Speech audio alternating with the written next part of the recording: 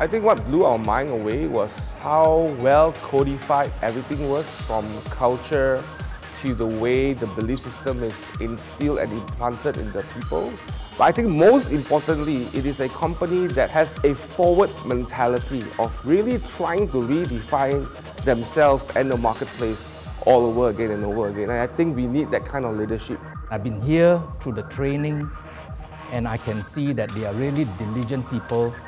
And I also like the values of how they put God first, family, then business.